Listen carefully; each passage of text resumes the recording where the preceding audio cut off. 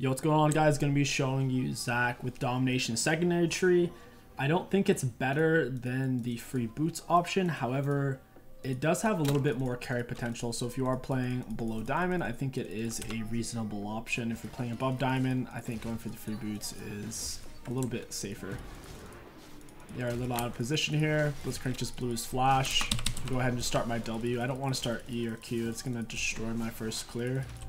Since Blitz has no flash, it's whatever. He'll be dead. Nice, nice. I'm actually gonna reset. I don't need a leash. So the start I want to show you guys is a really safe, reliable one. You just want to make sure you get a ward down in the pixel brush, reset, and get an oracle lens. Don't lay your pixel brush really any sooner than the 50-second mark, and you don't want to start your recall any later than the kind of 55 to 57-second mark. And we can go to our wolves. Just tell your teammates, I don't need leash, you all, and now you're ready to play. You're gonna go ahead and start on your wolves, and if the enemy invades you now, you'll know it, and then you can counter invade them. That's the whole point of warding there, is now if they do come that way, you can push into their jungle and deny them equally.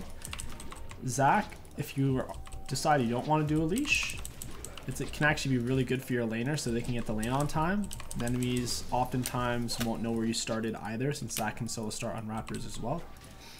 So I think this start's actually really, really good. I think it's highly underrated and you can get a lot of value for your team out of it. You can take these two guys at the same time. Make sure you take your Q at level 2. It's a little bit easier if you just go ahead and do it on your second Q, but that's fine. Just gonna go ahead and smite him. Finish up my grump and I'll be level 3. Top lane is looking semi-gankable. Udyr still hasn't crossed over from that river area, so we should be able to just chill and take a gank and reset.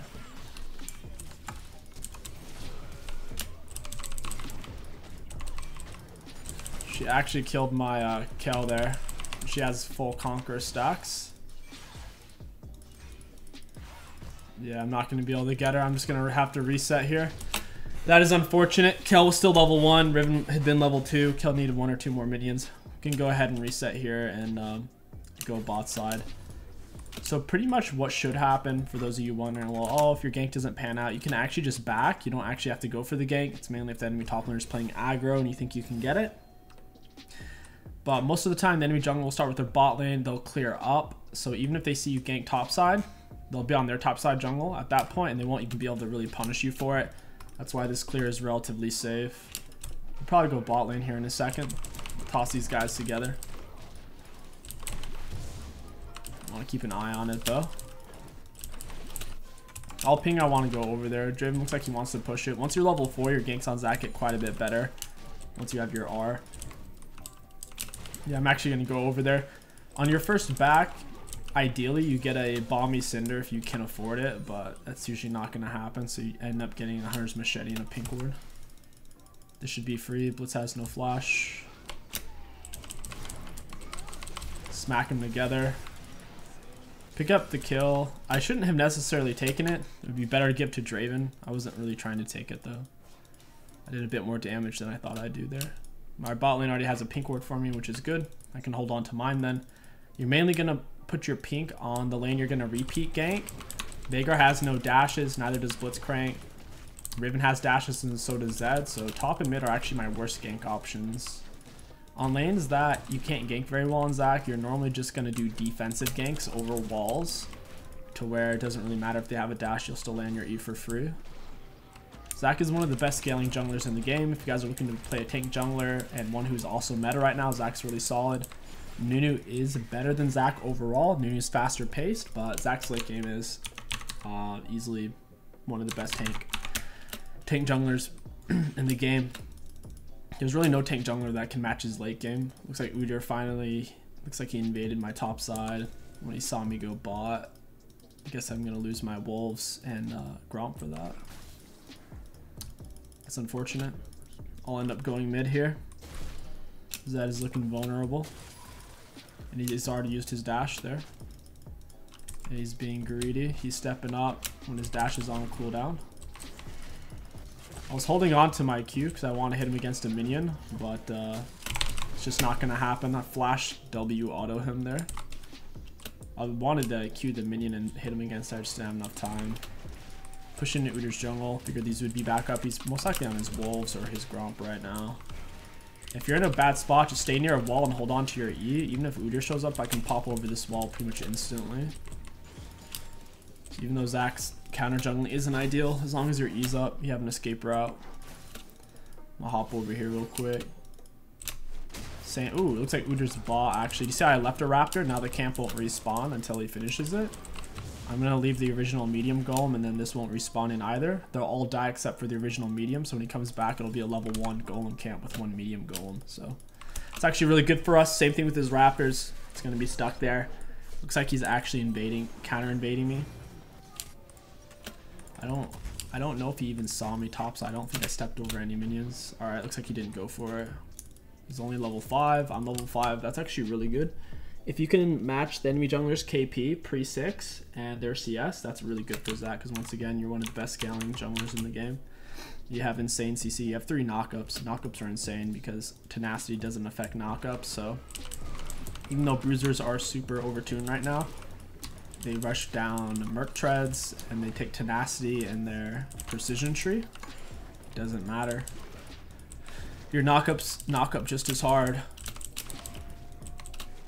Getting close to level 6. Bot lane's looking spicy. Good board from Leona. A little bit of a premature engage. We got dragon. I'm gonna wait. I think they just warded it.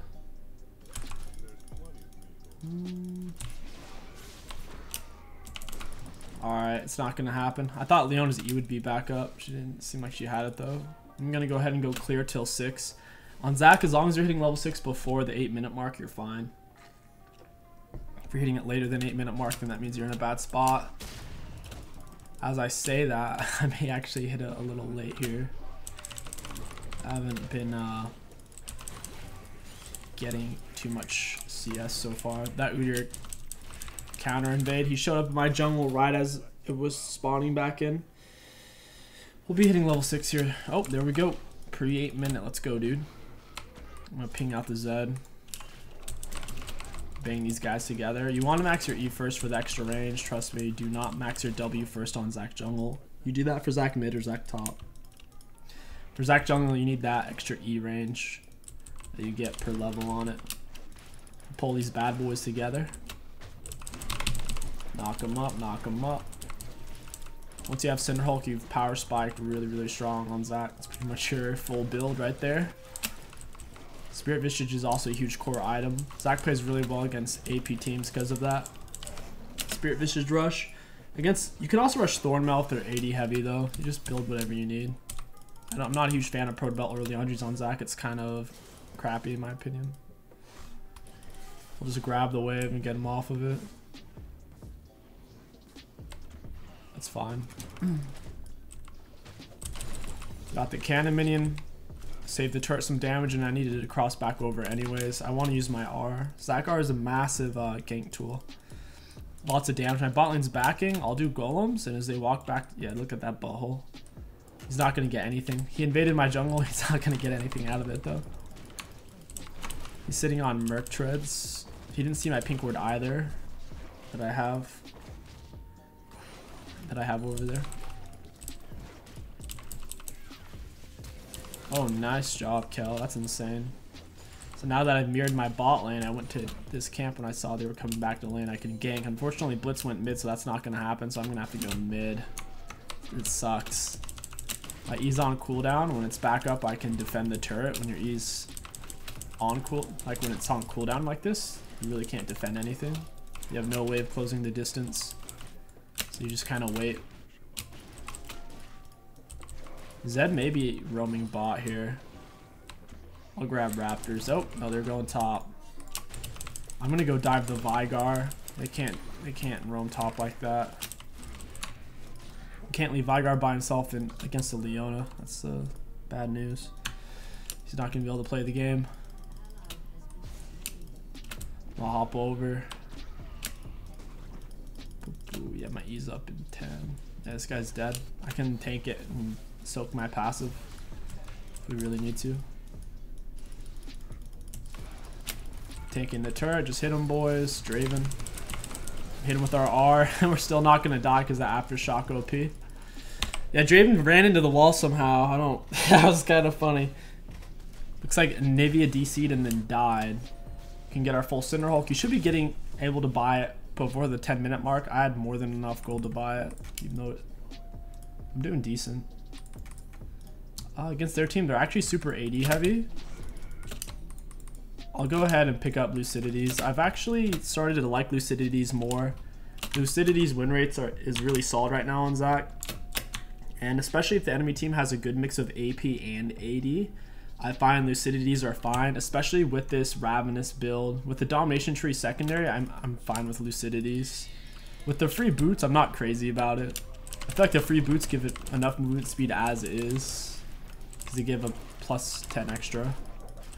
So I'll usually try to hold off on tier 2 boots for as long as possible when I go free boots, but with the Domination Tree secondary, then yeah, Lucidities are pretty nice. We're gonna have to path back down into Dragon here. I figured I'd stop by top real quick. They're pressuring it a lot. Zac is a monster in 2v2s and 3v3s. Riven's lucky she didn't land her engage. She would have gotten stomped there. But you see how far Zac's E reaches. I don't even have 5 points in it. Oh, she juked it, man. Ooh, she's gonna die though. She's gonna pay for that juke. If she had flash, she would have lived, but she probably already burned it trying to kill 𝐒𝐿 from earlier. You shouldn't really take the minions away from your laner, but you can help them kill them. Just don't last hit them. I'm coming mid. The enemies are doing a lot of roams because of their Blitzcrank. He's kind of forcing these roams. We're gonna way outscale this Udyr. They're in trouble. They really got to make something happen here. Who hit that? What the hell? I don't think Blitzcrank even autoed that. That was bizarre. Alright, we're gonna go mid. We have our R. Oh, what? This is pink. They're gonna see me coming. Bang them together. Press R. Try it. Oh, accidentally walked into the Veigar R there. That was my bad. Pick up some blobs. Try to get behind the Blitzcrank.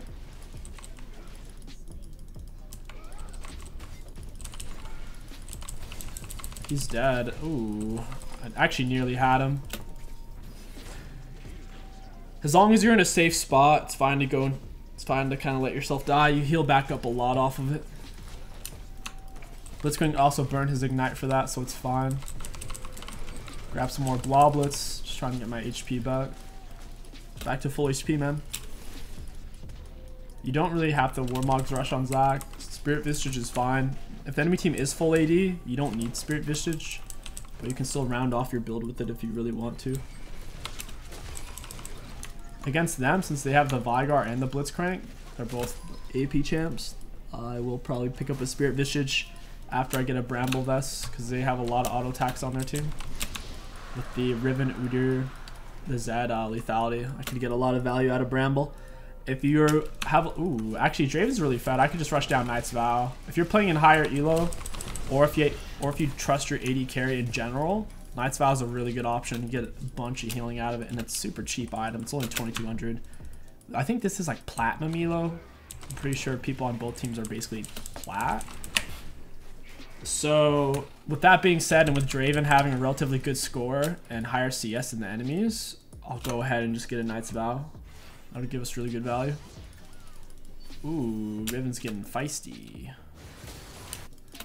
Gotta give her something to chew on, man. There are. Well, yep, this is it. Just going for the pink. I don't think anyone's gonna help me though. Alter out of her auto attack. She really wants that pink ward. Accidentally blue smited the blue buff though. That was really bad of me. Killed her with my W tipper. My little blob. I'm gonna Q him and bang him into the scuttle. Get back here, dude. Did I say you could leave? That's why Zac's awesome. It's basically like playing Roadhog. Just grab people and yank them back. I know you're gonna say, oh no, Blitzcrank is, but nah, dude.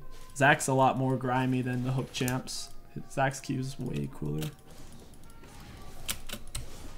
My team's not ready for it. I'll just pull off. This actually isn't worded nice.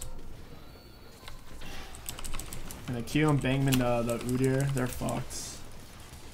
He's having to wall us off to save himself. I want to see where he's going before I E. Knock him up. Nice, nice. Q him. Very nice. A lot of times it's good to kind of figure out where they're going before you use your Q or your E. If you use it early, you're likely to miss it. So you want to typically walk with the enemies for a little bit. Figure out what they really want to do. Just like with any skill shot, whether it's Blitz Hook, Lux Q, you want to get them to commit to a certain direction or pattern before you throw out your skill shot. Yeah, I'll say the Ravenous Hunter, it's nice. It definitely outscales the free boots. The free boots is more of a early game option. Oh god, 𝐒𝐿's actually gonna die. Riven split pushing top lane.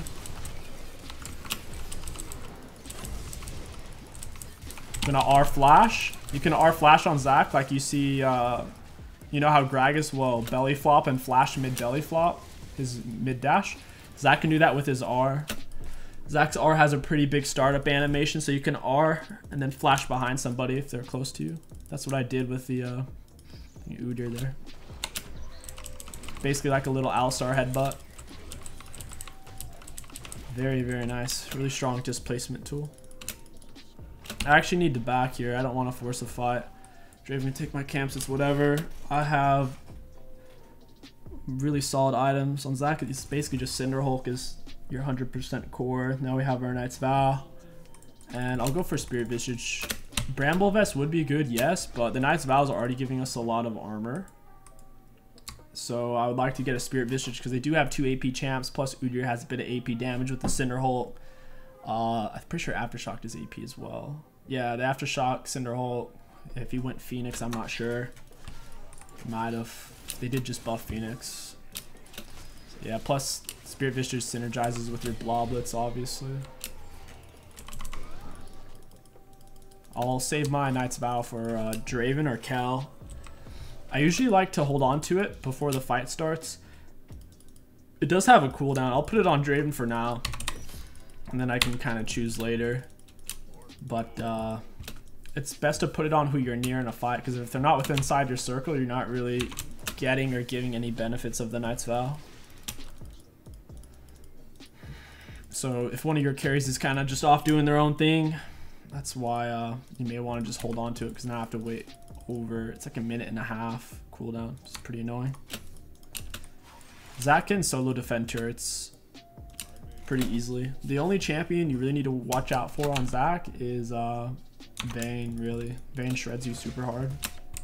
Fiora is tough too, so is Master Yi, but you can CC them really hard. Vayne, it's a lot harder. Bang them together. Oh, I don't have anyone to have my Knight's Vow on here. Veigar dumped his whole load on me. Got 200 healing from the Draven there. Ooh, he snuck around. Ooh, come on now. Give me some of that KP. Wait, 𝐒𝐿 actually got soloed by Riven? Oh, wow. I thought 𝐒𝐿 was way stronger than her at this point. This Riven's been farming it up. She has CS lead.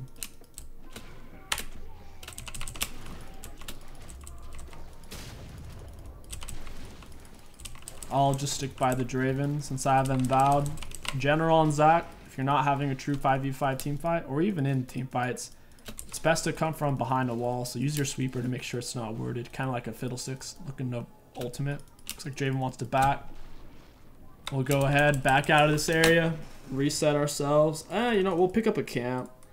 We're getting pretty close to our Spirit Visage, or at least to a Kindling Gem, so we can hold off for now. Now, if you do not trust your AD carry, then I wouldn't recommend going Knight's Vow. It's pretty bad. If your AD carry is just like, doesn't know what they're doing and they're just running into melee mode constantly and dying, and it won't really give any value. Like, he's not, I don't know, he's not bad. He's just kind of on autopilot. And we can really take any fight and win it. We have double the enemy's kills. We have a fed two fairly fed tanks, a fed carries. Like this is a free fight. We just need to post up and take the fight.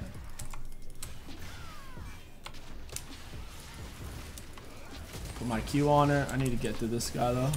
Put my bow on the 𝐒𝐿 instead there.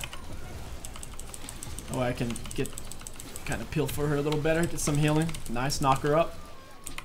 It's pretty much GG right there, man. So I pretty much finished Spirit Visage at this point. After Spirit Visage, I could even go for a Redemption if I really wanted to, because my team has a Draven 𝐒𝐿, 2 massive hyper carries. All I have to do is peel and win for free. I don't really have to do any sick engages. Now, if you have to do sick engages, then I would recommend just getting like Gargoyle Stone play or Thornmail or Dead Man's play is really good. But if you just have to pill, you can just buy more support centered items. I wouldn't recommend getting 3 support items. I think Knight's Vow and Knight's Vow Locket or Knight's Vow Redemption's fine. I wouldn't get all 3.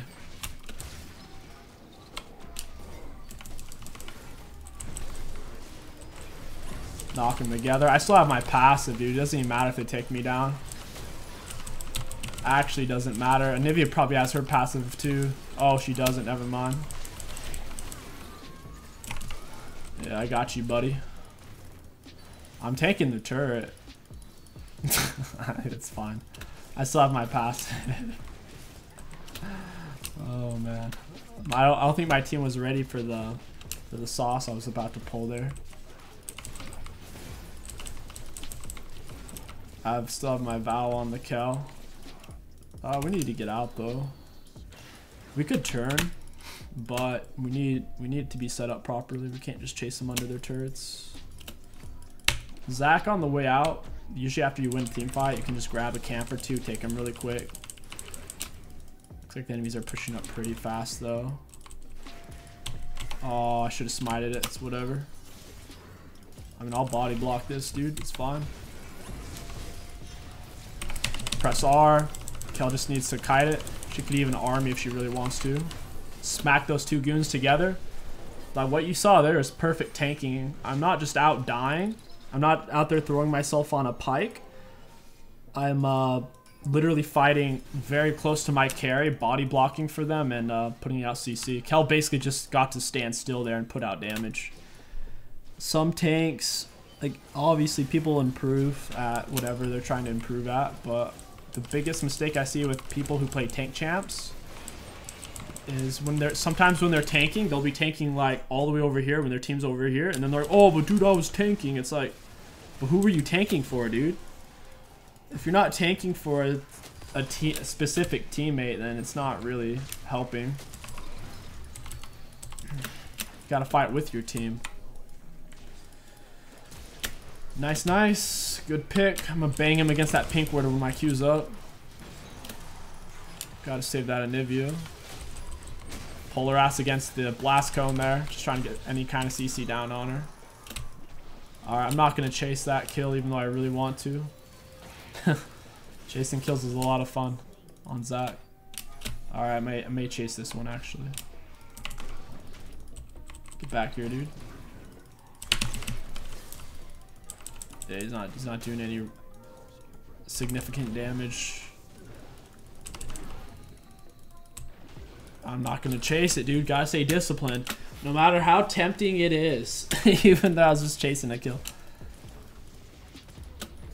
Yeah, we should be able to get this.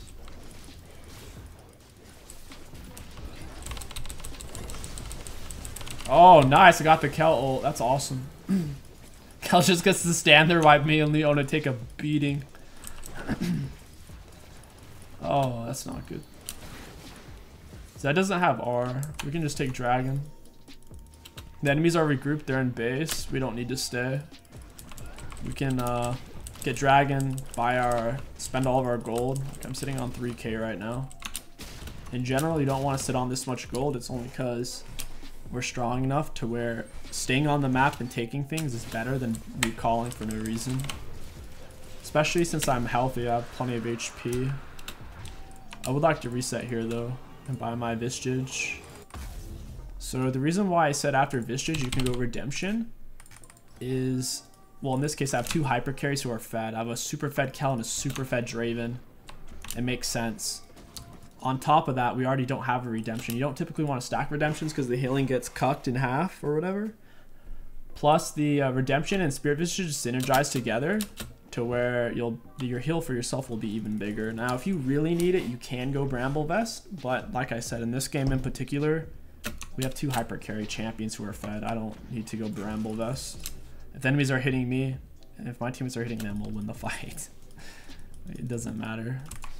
We can just end the game. We don't need to wait bot lane, guys. Riven's top, Uder's bot. We have Baron buff still. Super minion, you're dead. Or not, because he's slippery. Sneaky, dude. I'm actually taking a lot of damage. I may have inadvertently killed him. Looks like 𝐒𝐿 reset. I'm going to put my Vow on the Anivia there.